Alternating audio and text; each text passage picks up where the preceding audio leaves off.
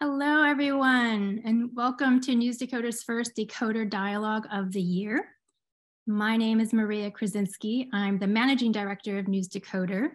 We're a global news site and media education platform based in Paris, France, with team members and school partners based all over the world, some of whom we'll meet today. Now, every week, News Decoder publishes exclusive news stories by a roster of professional correspondents and student journalists alike, which you can read at news-decoder.com. But we also use the tools and techniques of journalism as a way for young people to investigate and go beyond their comfort zone to learn about global issues from multiple perspectives. In our Decoder dialogues, we convene diverse youth and expert voices around virtual roundtables like this to discuss and decode the big issues in the news. Before we get into today's discussion, just wanted to go over a few logistic notes. This webinar is being recorded and will be shared to News Decoder's website in the coming days. We'll open with introductory remarks and discussion among our panelists, then open the floor to Q&A.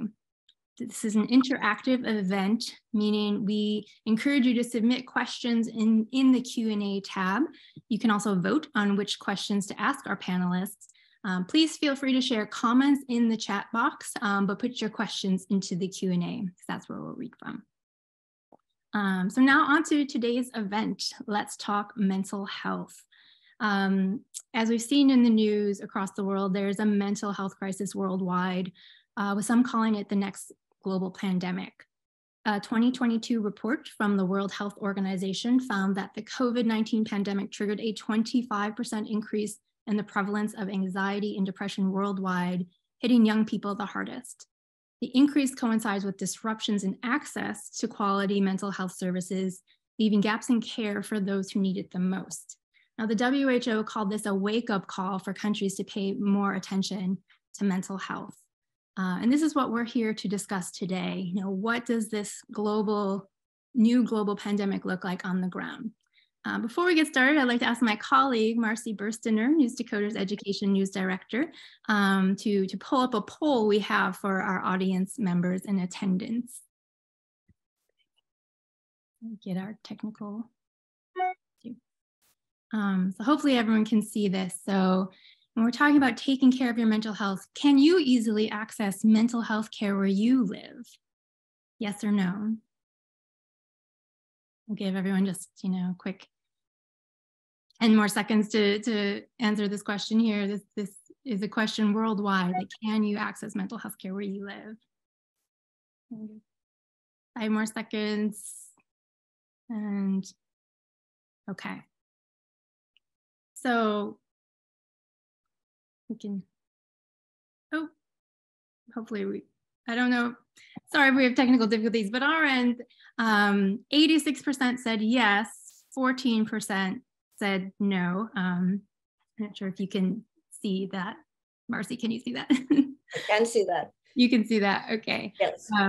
Forgive us, we're still figuring out polls and Zoom technology 2 years into the pandemic. So that's pretty good. That's one piece of good news, is that 86% of the respondents felt that they could access mental health services near them. Which is great, and maybe goes against the grain of some of these reports, which is why we're here to convene diverse voices and hear these perspectives. So we want to hear directly from young people. Is this a worldwide crisis? What challenges are young people experiencing in different parts of the world? And what kind of solutions are they finding? So now let's meet our panelists. And we're going to go around and have our students introduce themselves and their school and where they're calling or dialing in from, where they live. And so Kingsley, I'm going to start with you. Hello, everyone. My name is Kingsley Oyedikachi Iron Amibo. I am from Nigeria. I currently attend the African Leadership Academy in South Africa. Thank you, Kingsley. Rachel, I'll come to you next. Hi, my name's Rachel. I'm coming from the Hewitt School, and it's based in New York City. Great. Welcome, Rachel. Darian, how about you? Hi, I'm Darian. I'm from Wilmington, Delaware, and I go to the Tatnall School. Welcome. And Ayeyi? Hello, everyone. My name is Ayeyi Ban, and I'm a student of SOS Mamina International College. and I'm from Accra, Ghana. Welcome. And Simone, coming to you. Hi, everybody. My name is Simon Rodriguez. I'm from Colombia, and I study in the private institution Gimnasia Los Cabos. And it's a pleasure to be here. Let's see what happens. Welcome. Thank you, Simone. It's a pleasure to have all of you here. And we are also joined by a guest expert. So I'd like to introduce Victor Juarez from Guatemala, who has worked across business, higher education, investment, entrepreneurship, migration, and the tourism sector in Central American region. But now he's devoting his life to bridging the gap of mental health access among underserved populations with his social enterprise, TuConsejería. It's a web-based solution that allows anyone to chat in real time and confidentially with mental health professionals. Victor was a 2021 Halcyon Incubator Fellow, which helps social entrepreneurs transform audacious ideas into scalable and sustainable ventures, and a 2019 Fellow in the Central America Healthcare Initiative, which aims to support innovative healthcare management and delivery in Central America. He was also a 2016 Fellow in the U.S. Department of State's Young Leaders of the Americas Initiative, and has a great passion for Guatemala and youth in the region, and is committed to increasing the impact of TuConsejería. So welcome, Victor. Thank you for joining us. But we're going to hear from our student panelists first. They've all prepared a bit of research or reports on what is the state of mental health and youth where they're coming from. So we just want to start the conversation by asking, how big of a concern is mental health among you and your peers? And can you share what you've learned about mental health in your community? So I think we said in order, so we'll go in the order, I suppose, where we introduce ourselves. So Kingsley, I'm going to come to you first. Okay. Hi, everyone. So I did prepare a bit of research for this presentation, and my research was based on mental health in Nigeria. Mental health in Nigeria is not really an issue that is talked about a lot. In 2019, Al Jazeera posted this article where they described Nigeria as having a mental health crisis. Those were the explicit words that were being used by the Al Jazeera news team. And in around the same time, I think just 2 years later in 2021, a Nigerian professor, Yusuf Wada from Danfodiyo University in Sokoto is a place in Nigeria. He said that Nigerians need to begin to destigmatize the mental health service, as it is this reason that its research and development is understated by the government. So what I'm trying to say is that in Nigeria, the government itself promotes the idea that having a mental health crisis or having problems with mental health is a bad thing, with the way that they don't allocate a lot of money in the budget to help to train professionals who are going to help people with mental health problems. They do not create spaces in media or in Nigeria actually has one of the most celebrated television channels. It's called Nollywood. So just like you have Hollywood, it's called Nollywood. And I think it's the biggest movie industry in Africa. So there are not spaces in Nollywood where people are actually talking about issues with mental health. On the other hand, I wouldn't only blame the Nigerian government. Many Nigerians, including myself and my family, grew up listening firsthand to the stigmatization of people with mental health issues. So it only makes sense that because we grew up listening to this is how we are going to view mental health issues, unless we choose, like it's a choice you make, you choose to educate yourself and you choose to destigmatize it. Nigerians with depression never really realize their affliction until it may be too late. This has led Nigeria to have the 15th highest suicide rates in the world, actually, not just in Africa. And in 2021, Nigeria was ranked one of the most stressful countries to live in on the planet, the second most stressful country to live in on the planet, actually. So in my research, I realized that had the Nigerian government engaged in the development of its mental health services through innovation and probably research, then Nigeria would prepare more experts in therapy and fields like social psychology that would help Nigerians to tackle their mental health issues, because Nigeria is the most populous country in Africa. So it doesn't make sense for the most populous country in Africa to have such little representation of mental health and to have such little facilities that are catering for a population of over 200 million people. Additionally, citizens in Nigeria need to make the most of these services available to them by first destigmatizing mental health and prioritizing mental health services. And it's very interesting because I also ended with the kind of society that we live in right now is very individualistic centered. What I mean by this is that people only tend to think of themselves. They don't think about how their actions are going to affect the society that we live in. So if mental health is not something that is gaining anyone money, or it's something that's going to make you like very famous or something, no one is ever going to think of it as being something that should be necessary. Yeah. Hey, thank you so much for sharing that, Kingsley. And I think you brought up some points there in your research about the stigma around discussing mental health and what we see represented in the media and how that even impacts the care and having healthcare professionals available if you don't think there's a need, right? And I'm sure that's something that we'll come back to in our discussion, but thank you for raising those points. I'm actually going to go to Darian next. To share what she has found in doing some research and reporting into mental health in her community. So my mental health was on the Tattnall community as well as in my school as well.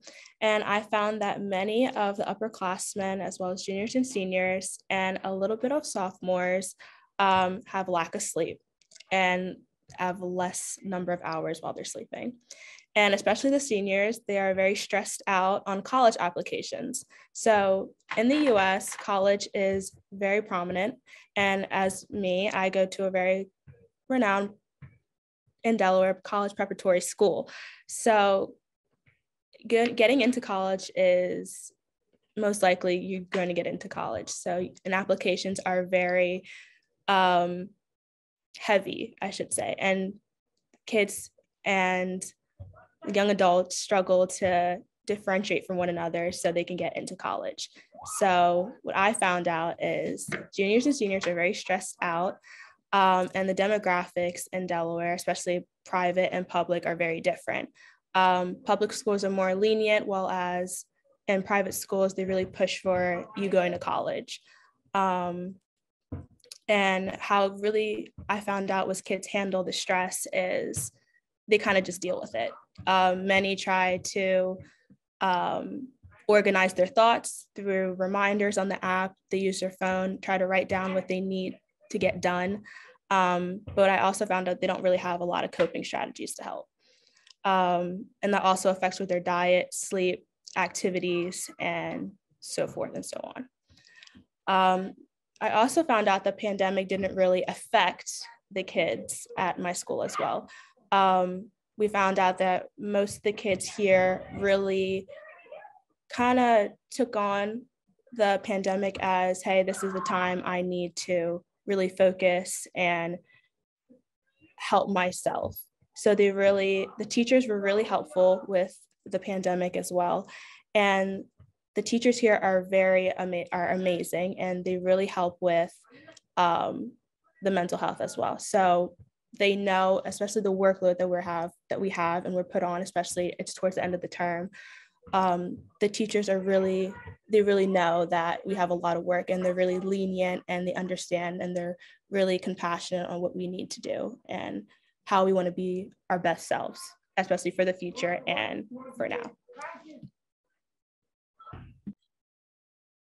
Excellent. Thank you for sharing that perspective, Darian. And again, bringing another element into this, the personal pressures that a lot of young people feel around college and the stress and how that can impact your sleeping and eating and your habits. But you also brought up at the end there how important it is to have a supportive community around you. You have supportive teachers and friends. So thank you for that. I'm sure we'll come back to that as well. So next, I'm trying to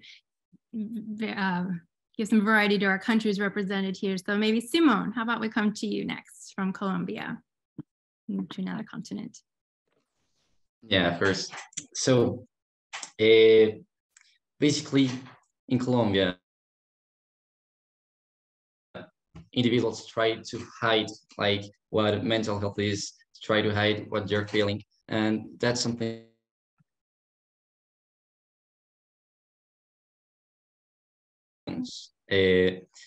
public institutions tend to be like poor in their like quality. I have friends who went to like affordable or public psychology institutions, and they felt judged. They felt like the things that they talk with their psychology like major was being shared with other people, and that was something that created a feeling of they felt very uncomfortable with it. So in order to have good quality like help, you need to have a lot of money. And what I'm going with all of this is that there are things that you can do in order to have a healthy mental health, and there are things you can do without the help of professionals, and involving your habits, your routines. And that's something I want to talk about in this conference. Like things as simple as drinking water, having good sleep, meditating. I want to talk about the concept of meditating, because everybody thinks that meditating is like sitting in a corner and closing your eyes for 1 hour, but actually this is not like this. Like everybody has a different process, and everybody can meditate in a different way. The importance of this is like having time with yourself, having silent time, time without distractions, because we live in a world that is full of things all the time. You're on your phone, you're in social media, you're watching videos. If you think there is a small amount of time in your day in which you are not consuming things. So it's very important to just have time for yourself and being silent, or doing an activity that makes you feel well. So yes, I'm willing to discuss these topics, also hearing your thoughts and context. So thank you again. And thank you, Simone, for sharing your perspective. And you brought something up there, which kind of ties into stigma about even when you're seeking healthcare, how you might feel judged or feel like you don't have adequate privacy, but also the importance of good habits and finding time and space to unplug and set away from the distractions. Rachel, I'm going to come to you next. So, you have a unique experience among our panelists in that you've actually published an article on News Decoder exploring the connection between mental health and sports. And so I wonder if you could share, what you've discovered about mental health in this context and give us some insight into what you learned in your reporting. Okay, yeah. So I wrote an article about mental health in tennis, which was kind of built off of the whole Naomi Osaka scandal, where, if for those of you who might not know, she's a very well-renowned tennis player, the highest paid female athlete of all time, Forbes reported one year, super well-renowned, bunch of endorsements. And because of how good and successful and how quickly she rose to fame, obviously she got a lot of media attention. And so there's a point in one of the French Opens where she suffers from really bad anxiety and depression. So she felt it was really hard for her to always go to press conferences after, and especially when the comments were very negative. So she kind of tried to refrain from press conferences for a little bit and not really go to them after the matches as much, because she thinks it like affected the way she played, obviously, because I think so much performance ties into your mental health. So in cause of that, it struck a big controversy online towards kind of about what line does your job come first over mental health, and at what line do you prioritize your own mental health? So when I chose to write an article about it, I knew I wanted to interview people. So luckily I was able to get an interview with Patrick McEnroe, which was a really great experience because he was someone who played on the tour, but in his time before social media, which ended up, we talked about being a very big contributor, but then also is now someone who's part of the entertainment aspect of tennis and sports. So he does build success off of interviews and talking about things, which is exactly what Naomi doesn't really like. So when I talked to him, it was really interesting. We talked about how it's a very unique situation because when he grew up, he never really saw hate. If there was something on a newspaper, you just not pick up the paper that day. But coming from Osaka, she was one of the most verbally attacked players on Twitter. She got around 30,000 hate comments 1 year alone. So for her, it's very different because she needs that whole fan base connection where it's very unique for her to be able to talk to her fans on her Twitter from her own words, have like a really personal connection. But at the same time, for her to get all the hate is a lot. So then I also was very intrigued to the psychology behind it and for someone kind of removed from the environment, what their plans were on it. So I talked to Dr. Jeffrey Lieberman, who's a psychiatrist at Colombia. And so from his take, he thinks it comes down to the end of the day that you have to understand there is business obligations, but also how can you be successful in your field if you're not mentally fully okay and you're not, it's very hard for you to put in this space every day. And if it's starting to take a toll, obviously, on your success. So I also thought about the aspect where I'm a junior tennis player as well, and something where if I grow up and I were to theoretically go on professionally, something that I have to manage, which people haven't before.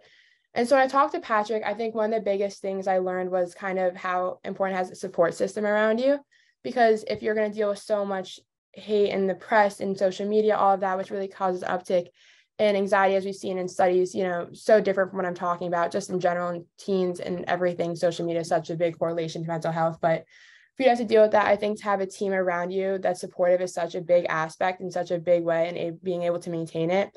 Because at the end of the day, the problem is that the people who were to address situation, someone's going to have to lose money in a sense where if they're really to prioritize mental health and anxiety in terms of sports and entertainment, then they would lose a big chunk of all their press conferences. And at what line, I think I talked to Dr. Jeffrey Lieberman about this, like at what line do you end it? At what point is someone too anxious? Is someone not anxious enough? If someone's predisposed to anxiety, is them doing press conferences going to lead to them probably developing it more? So I think it's very much still up in the air, and something that, not even tennis, people in general in sports are discussing. And I think especially as social media and anxiety and all of that has become less stigmatized, which is a great thing, it's become a much more prominent conversation in these fields. And so I think at the end of the day, it ends up becoming a choice between entertainment and then personal well-being, and understanding that if you were to pursue one of those jobs, it's going to be something that you have to take on, which is incredibly hard. So I think that having a support system is so important, which I think even on a much smaller scale, just someone every day, whatever field you go into, whatever age you are, whoever you're around, I think if you really have to struggle with social media and mental health, any of those things, at the end of the day, like being able to step back, having such a support system around you was probably the biggest thing I took away from my time in the article, which is, a great experience and everything I've talked to. I think that was the one point with everyone, any player, psychiatrist, anyone I talked to in any skill. That's the one thing I think that they could all agree with, which I think is important to keep in mind in this generation. Excellent. Thank you, Rachel. Thank you for sharing that. And, that's already come up, like the importance of having a supportive team around you. And I thought you raised an interesting point there too about having your business obligations or your school obligations and needing to step up to it, but also how do you make sure that your mental health care is in a place where you're able to fulfill that and finding that balance, which I think we can all relate to working towards. And so Ayeye, we'll come to you next to share your perspective on the mental health question in young people.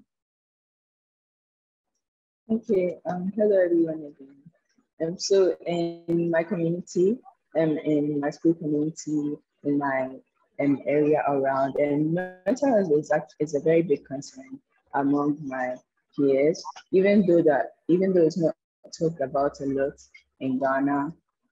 I feel like it's important to have a very good mental health, and in order for you to be sound, to be safe, to be healthy, and to be happy. And in Ghana, only about 1.4% of the healthcare budget actually goes to mental health, and according to the Public Health of Colombia. So there's a very big stigma around mental health in Ghana. It's not talked a lot.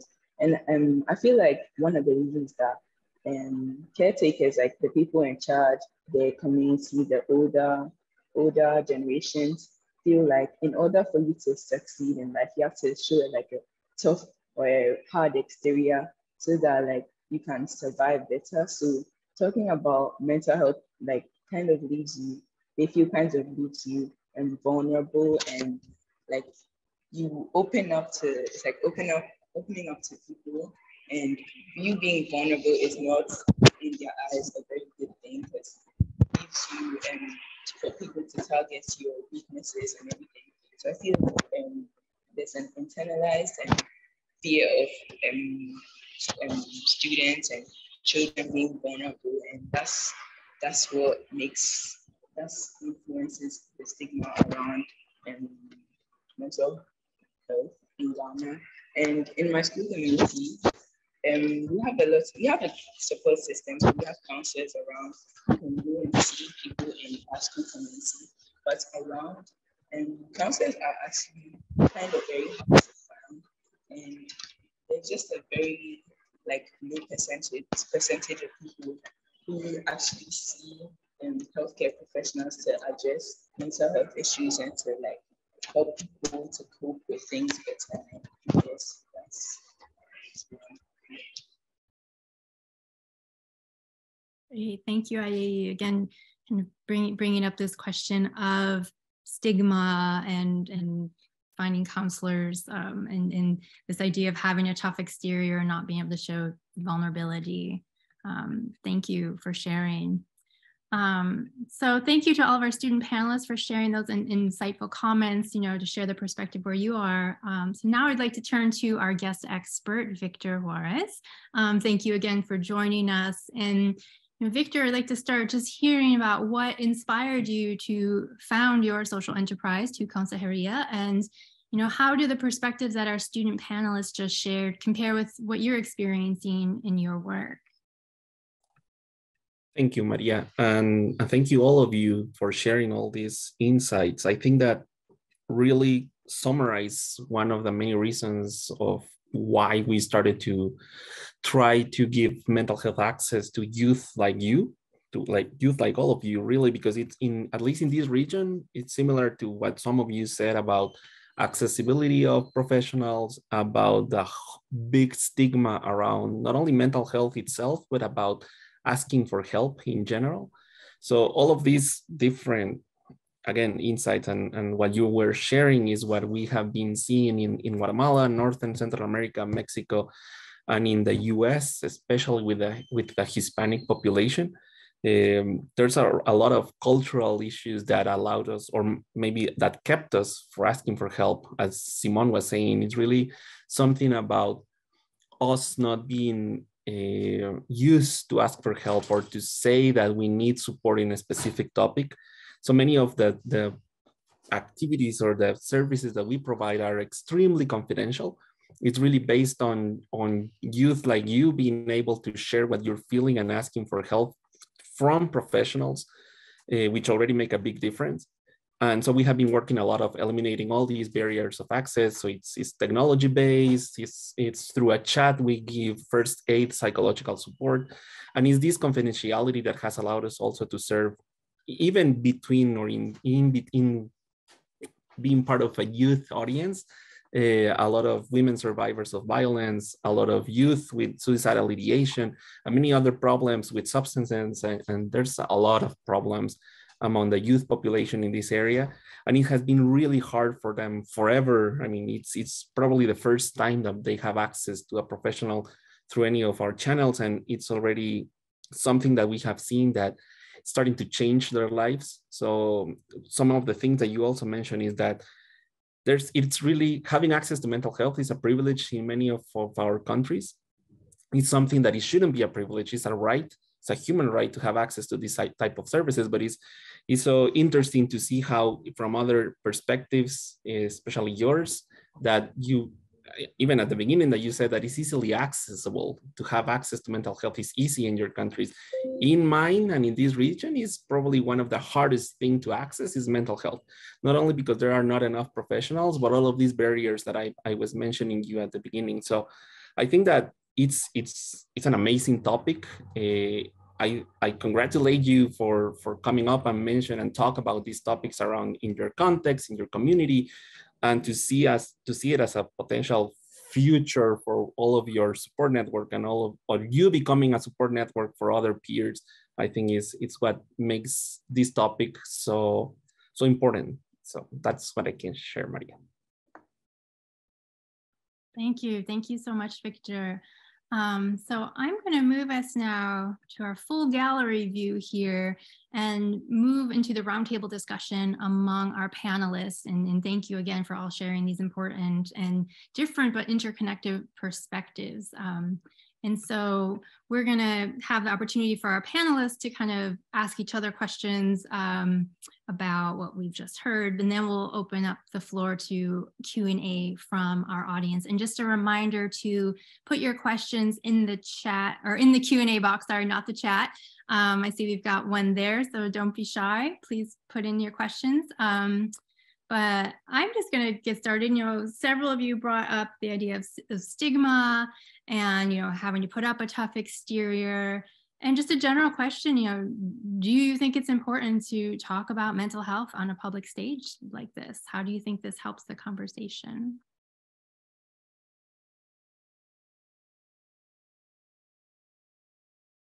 Any takers? I think it's really important to talk about this and not really brush it under, because I know many people who don't really understand the severity of mental health. And it's really, I guess nowadays, it's really become more of a topic now. It's not really brushed under. So to talk about this on a global platform is amazing, because, you know, it really gets the insight on whether or not mental health is really prominent in different countries and different areas around the world. Definitely. Thank you. Any of our other panelists want to chime in? Why is it? Yeah, I also feel like. How about Kingsley and then let's go with you and then Kingsley. Okay. I also feel like it's very important and very good to talk about mental health issues on a public stage like this, because it really gives the youth, especially, a platform to actually voice out what is actually going on, and it shapes the upcoming generations to be more open about mental health. And people, I feel people don't understand how, like Darian said, the severity of mental health, because if you are very healthy mentally, you have a very great life, I feel, because when you have mental health issues, you just feel so down and stressed, and life is just is way harder when you are not sound. And I feel like speaking about mental health is very important.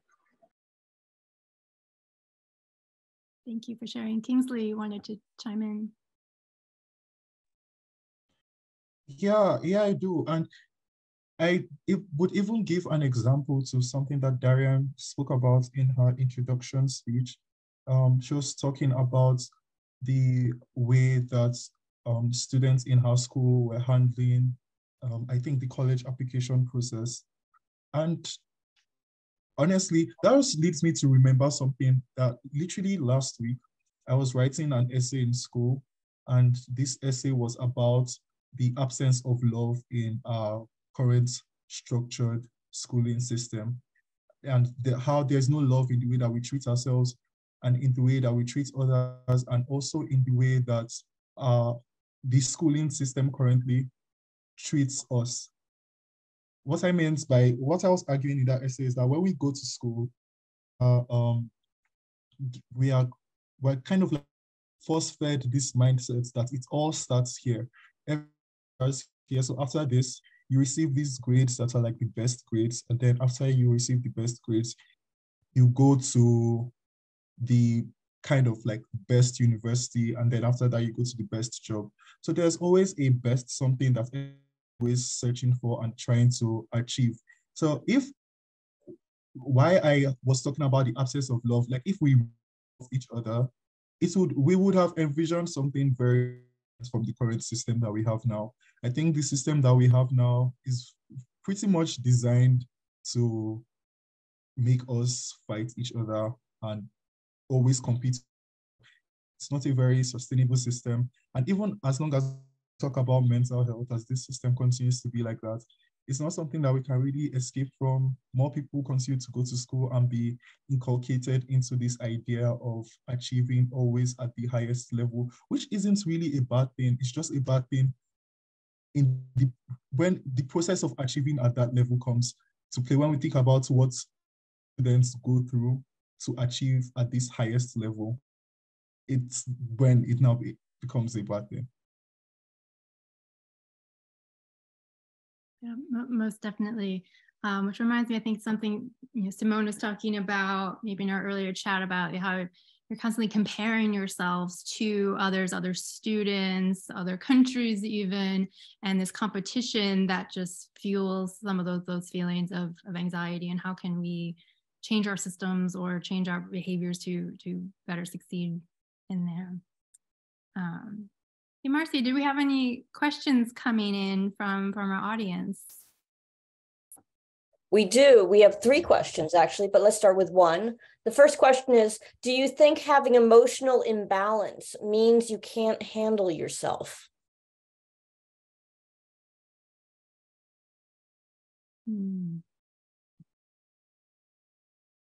Rachel, yeah, let's come to you. So in my opinion, I actually saw this question. I thought it was super interesting. I don't think it means you can't handle yourself at all. I think to some degree it means that maybe it's easier for you to fall into like a feeling of being more stressed or anxious or depressed or whatever it is probably easier for you to fall into it. But I don't think it means you can't handle yourself at all. I know obviously it's hard and like depending where you're from or in different places to get help and therapy and all of that stuff. But I do definitely think, it's more than possible to be able to handle yourself. And so I think maybe you're starting with like, it's a little bit harder for you than the average person, but it's more than possible to get help. It's all about learning to cope. And I think once you learn, like healthy coping skills and how to like feel yourself falling into a bad feeling or things, that will kind of cause you not to feel your best. Once you're aware of it, I think you're going to be completely fine as long as you're more aware of your boundaries and how to help yourself. Well, that kind of leads to the next question, actually. So Simone, did you want to chime in on that before we move to the next? Yeah, before the next question, I wanted to say that having emotional imbalance is part of life. It's part of a process, and it doesn't matter if you have problems, because although we all have problems, the most important thing in this case is how you react to these problems. If you scramble, if you face these problematics with a bad attitude, or if you don't have like the strength to face these things, these problems, you're just in a process. You're just in a process, and part of it is to think and to like process what's going on. Yeah, thank you for sharing that. It's all a process we're all working through. Hey, Marcy, sorry, next question. Oh, well, there was a question that led right into that, and that's, as a young person, what type of coping skills would you recommend to another young person?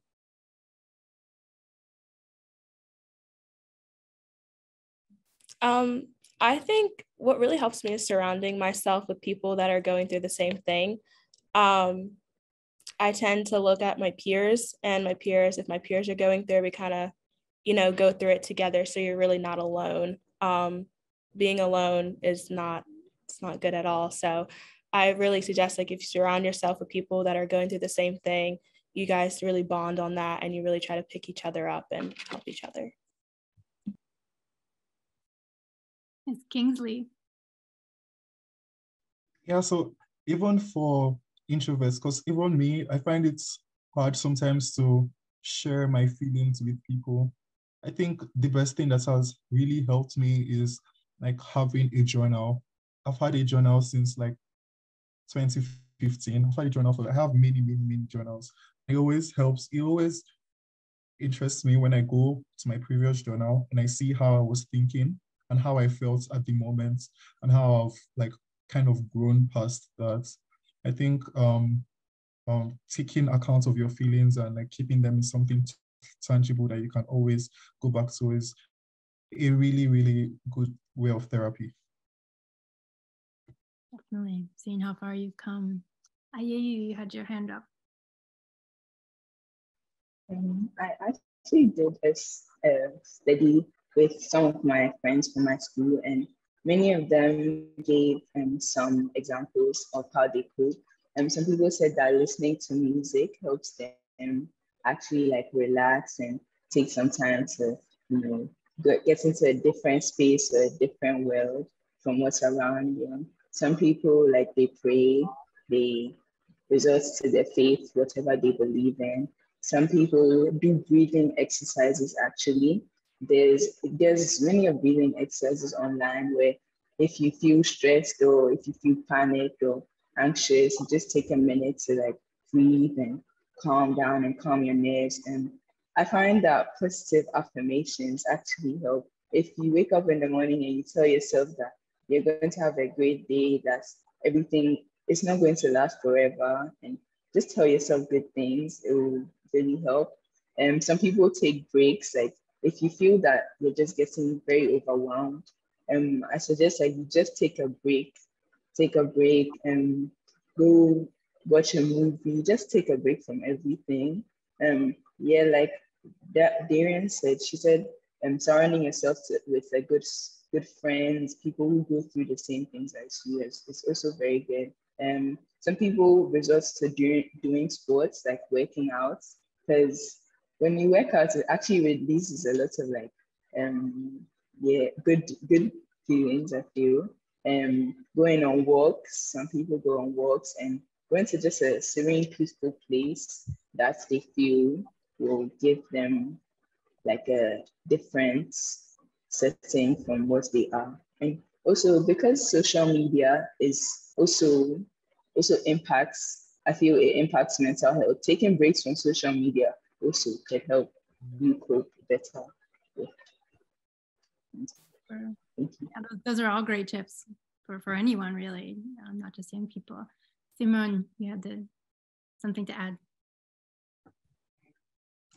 Taking some things that were said previously, I wanted to add that we are all like students or people that it's working. So we all know what our routine is. We all live in a routine. We all our day, it's divided by these like lapses of time in which we have everything organized. And it's okay to have a routine. It's okay to have a plan in order to function. But sometimes this routine consumes you.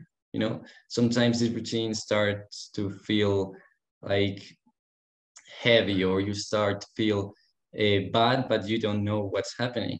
And sometimes it's because you need to spend time in yourself. You need to do different things in order to have different experiences, because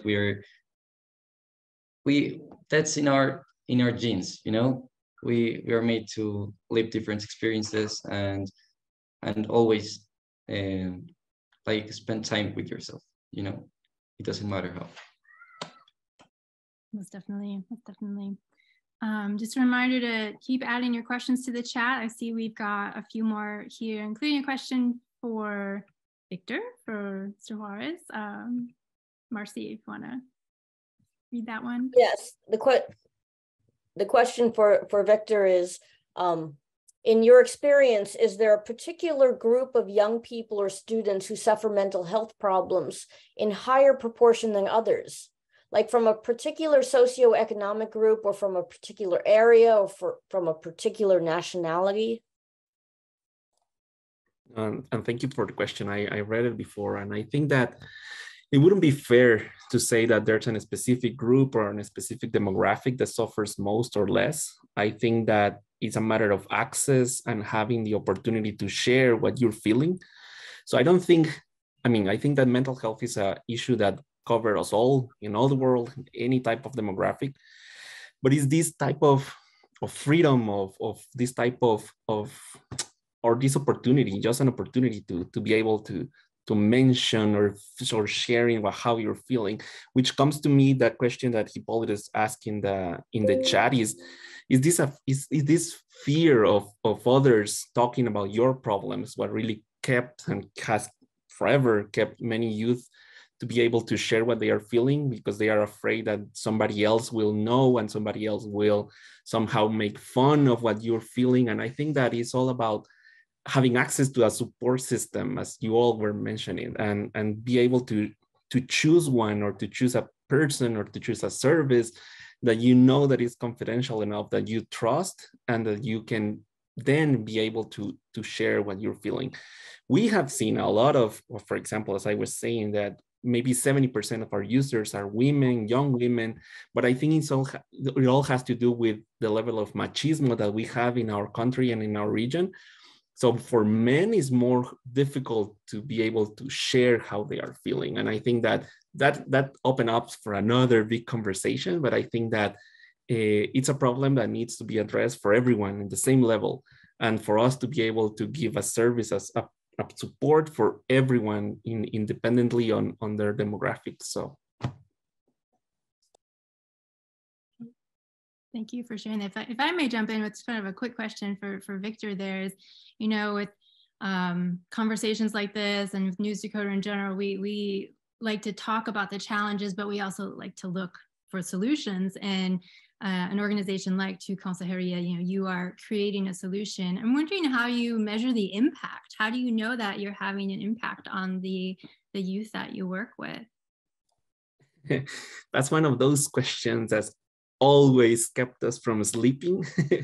It's really hard to measure and to be sure that it's our service or our support what is making people feeling, we can say, better in a way. But really what we measure in our theory of change, or how we can share that we are creating a change or impacting lives, is measuring the amount of users, of people that are having access to a psychological support for the first time. This is almost 90% of our users. Another metric that we use is the level of wellness, or the level of support that they know, or how they are feeling at the beginning, at the end of a session. And that's it, really, because it's really hard, because maybe you use our service and you have access to a psychologist or to a professional, and in the same day, your partner gives you a great kiss, or you won the lottery. And so there are so many other variables in your life that is really, really hard to make sure that it's because of our service that you are feeling in a way or not. So those are the main two metrics that we use, but we have users that have been with us for 3 years. So it's something that, again, our target audience is people who have never access to this type of services before. So being able to say and to share that we have people from very rural areas, women especially, that have suffered violence for a long time, having the opportunity to share and to ask for help is what really fills our heart every day. So it's difficult to measure this, but I think that being able to say that we are serving this population, a very young population, is giving us hope for the future. So yes, that will be my answer. Thank you. Marcy, do we have any other questions? Well, there's a question for Rachel. And the person thanks you for sharing your results and views. What are your thoughts on the role celebrities, sports related or in general, can have in normalizing this conversation on mental health, especially on social media? So I think it's a really good question. I think that celebrities or people of certain status in whatever field, opening up the conversation is kind of essential to this problem getting, the attention it deserves and really helping it. Because I think, for the people at the top who are in charge of these companies, or kind of like, to my point, I guess, like the entertainment industry, where it's stressful, or anyone, it's obviously an uncomfortable conversation for them. And, for things have to change, it's like people aren't going to necessarily want to address it, because it's, it takes effort to change, it really does. And it's, a big step for anyone involved in the situation. But I think that for celebrities to step in, for anyone at that level to really normalize conversation, it kind of forces it to be addressed. And I think that also a lot of people really do look up to celebrities and people who are really well known. So I think that in that regard, you know, people who are even at smaller levels, you know, even someone at school who has really bad anxiety and, you know, let's say teachers aren't necessarily being the most like accepting or there's not like the best strategies and they want to speak up, I think that that can really inspire them. So I do think it's really important. I think it also makes it kind of, you know, like I think we've seen in many different things throughout, especially the past year or two on social media, when people really get involved and there's really, you know, like a lot of talk about certain cause, we have started to see a lot of change, which is one reason I do somewhat like social media for that extent. So I think that for them to get involved and reach the amount of people they can is very important. I think it'll create a lot of good things to talk about. I think also people at that level really, you know, have the money and necessarily like the means and connections to really make a difference. So I think if they really step in, there's a lot of change that we could see. And I think it would be so beneficial to the younger generations because it's like social media isn't going to go away. Realistically, it's really never going to, maybe it'll change, but it's not going to ever go away. So I think if we make it into a platform where people talk about things and use it, you know, beneficially to the most extent that they can, I think that there'll still be a lot of change. Sure. And Kingsley brought up Nollywood earlier in his opening remarks and how mental health just isn't really discussed there among celebrities or in the entertainment industry. So I wonder if with Ayei or Simone in Ghana or Colombia, you know, what is the role of celebrities or entertainment in talking about mental health, if any? Is it something brought up in entertainment?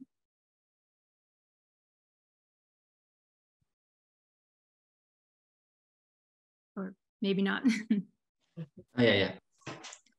So you mean how celebrities influence like mental health in general? Discussed in the entertainment capacity. You know, are there media stars, celebrities, entertainment stars who are talking about mental health issues, or not at all? No, actually, I don't think there are, but like in the topic of celebrities, it's important to see problematic, like a main problematic that is that everybody compares themselves with famous people, because here in Colombia, famous people always like has this image of the perfect person that has everything, that lives the best life, that lives also in the best house. And these are things that shouldn't be that way, because that's not real. That's not something that no one lives like that life. So it's important to realize that what you're watching in television or in social media, it's not real.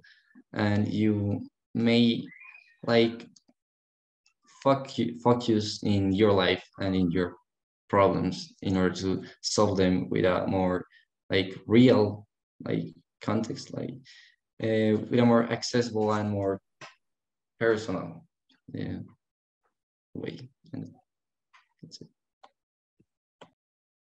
Great, thank you. You know, we've been asking the audience for all their questions. I don't know if any of our panelists have questions they wanted to ask of anyone else on the panel. This opportunity as we're nearing the end of our talk here. Yes, well, Kingsley and then Simone.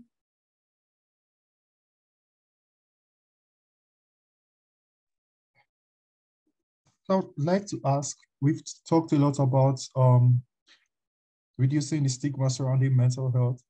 So what do we all think can be effective ways that we can actually reduce stigma?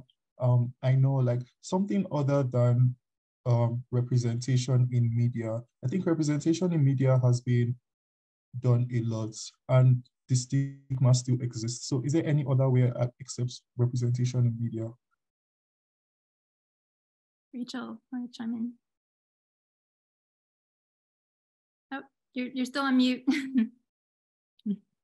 Oh, sorry. Hi. So this actually kind of goes along with, I think her name is Jemima in the chat, the question she talked about. And I think a lot of times, I think in media, we talk about, you know, like mental health is very important. Everyone has mental health issues, or not everyone, sorry, but like a lot of people. And it's something that a lot of people have to struggle with. Everyone has problems. But I think one thing to get rid of the stigma is like, I think we never really talk about enough about how like people get help necessarily. And I think that a lot of times we'll hear about people online, like, or even celebrities like going through things and having, you know, hardships, but I don't think we ever really talk about like how they've become better once they've seeked help and stuff. And I think that part of the conversation is that, you know, we need to focus more on, I think therapy is very beneficial for many extents, kind of to the answer to her question. I think that, you know, like there's so many issues you didn't even realize were correlated to things that happen in your life. And I think once you go to therapy, it's like, not only does it help yourself, I think it helps people who you love, because you're never, the way you act towards people is, you know, a lot to do with who you are too, even if you're not aware of it. So,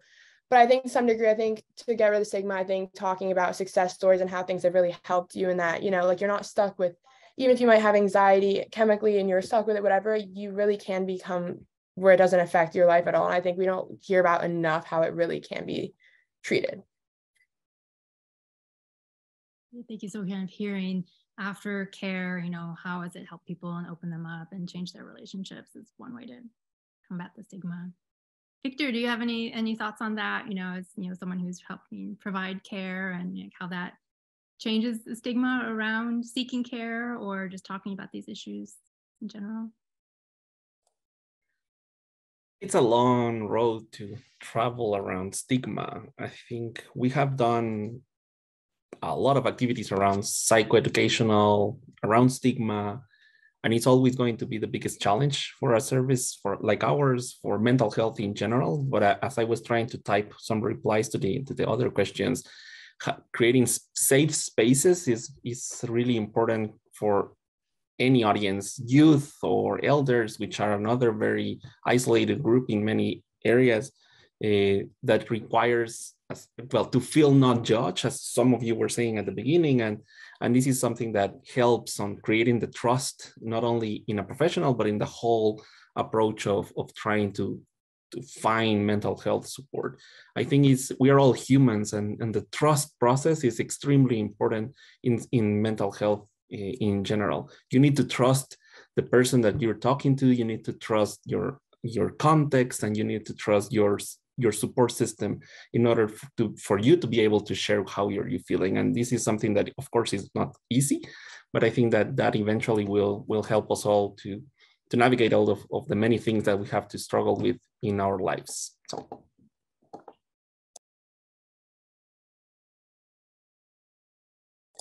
You're muted, Maria. Now I'm on mute, darn. We always get caught in that. So I just wanted to come back to Simon because he had a question for the group as well, and then we might be nearing the end of our time. Yeah, thank you, Maria. So my question for all the panelists is how foreign content in terms of social media affects the people of your country or the people around you, how social media and social media made in other countries affects your context.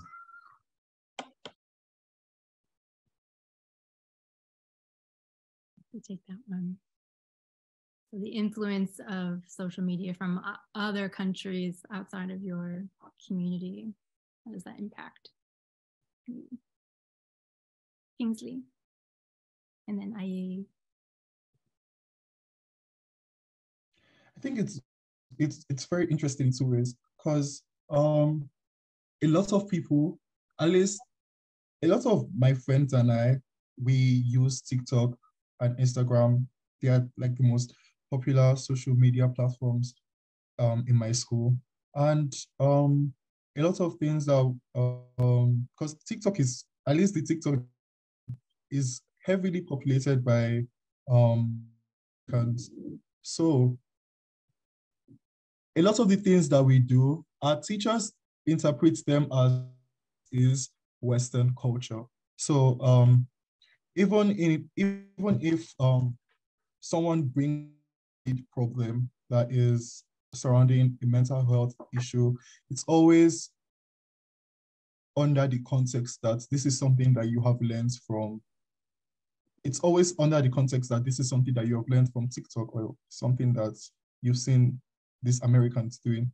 And except when it's so funny because it's always when it's meant to, like, how do I say this?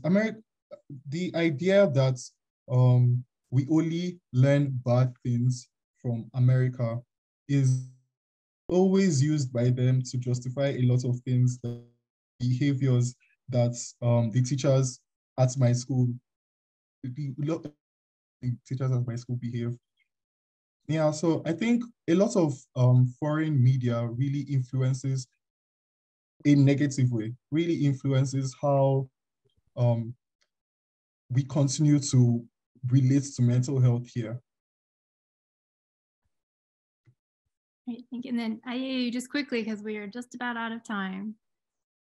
Thank you. I really tell us what Kingsley was saying, because in Ghana too, like among the youth, we also use heavily TikTok and Instagram and everything, and we actually encounter a lot of Western cultures on TikTok, and I feel like it influences a lot of our content and what we think about, and like we get into this bubble where we echo what we actually get from the like social media, which is heavily Western culture. So it influences how we think, I feel.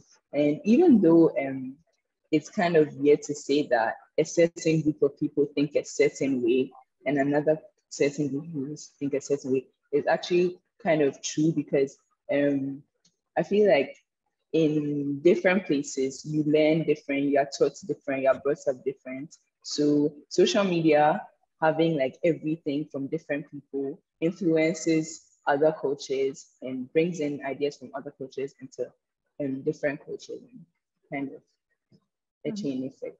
Yeah. Definitely. I think we could have an entire follow-up webinar discussion on social media and its positives and negatives and impacts worldwide. But we are out of time. We're actually a little bit over time. So we'd like to close this discussion with another quick poll, which I'll ask Marcy to throw up for our audience to vote on. We get our, pardon our technological novices here.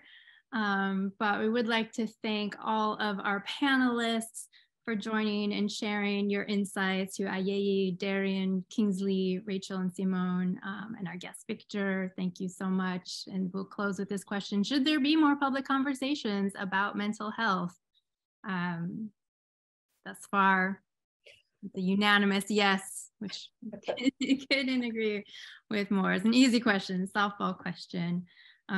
So indeed, hopefully there were so many issues we could have spent the whole time talking about here, but thank you all for your questions, for sharing, and thanks to you all in the audience for joining us. And as we said, we'll be posting this recording on news-decoder.com soon if you'd like to share it with anyone who couldn't be here today. And please do follow us, speaking of social media, and subscribe to our news stories so you can stay in the loop from when we have our next Decoder Dialogue. So thank you all for joining us, and we'll see you next time. Thanks, everyone. Bye, everybody. Thanks.